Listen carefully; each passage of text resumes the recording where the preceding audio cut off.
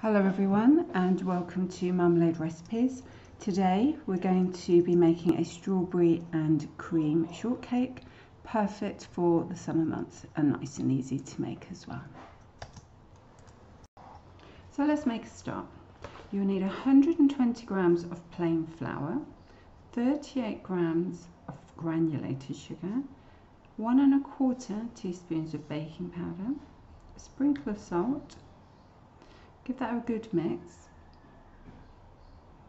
Add 58 grams of unsalted butter, straight from the fridge preferably, and just chop that up.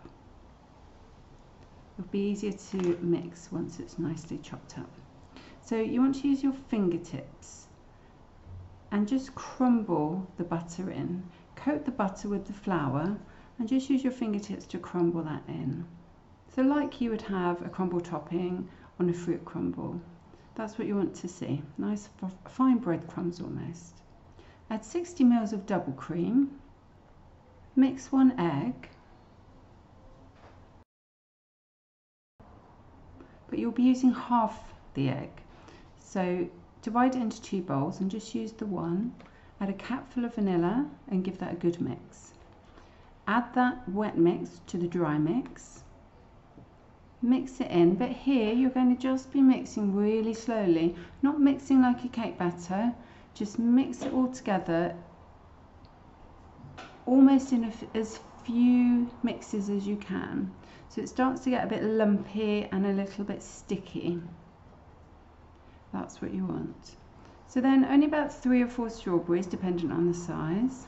Chop those up into little quarters, little pieces. Drop all of those in.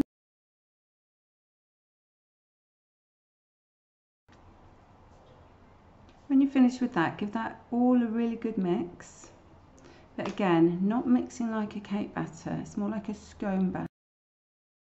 Line a baking tray, I've used a round one with non-stick paper. And then with the back of your spoon, smooth the mixture down gently.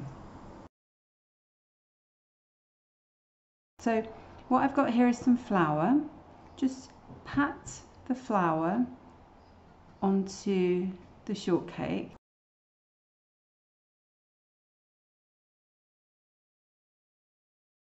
And do the same with your knife. So just mix it around in the flour and you're just going to score your shortcake into quarters. And it's ready for the oven at 200 degrees C, gas mark 6, and you'll need about 15 minutes to bake your shortcake.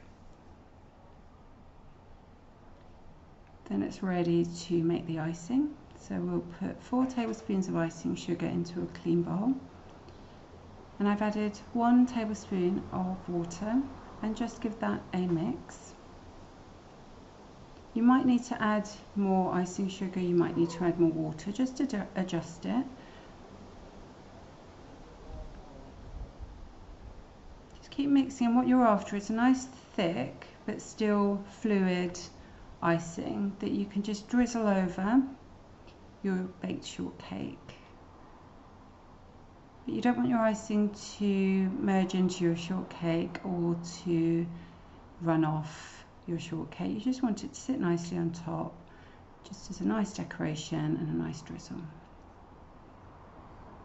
So there you have it guys, your strawberry and cream shortcake. Thanks for joining me and see you next time and enjoy.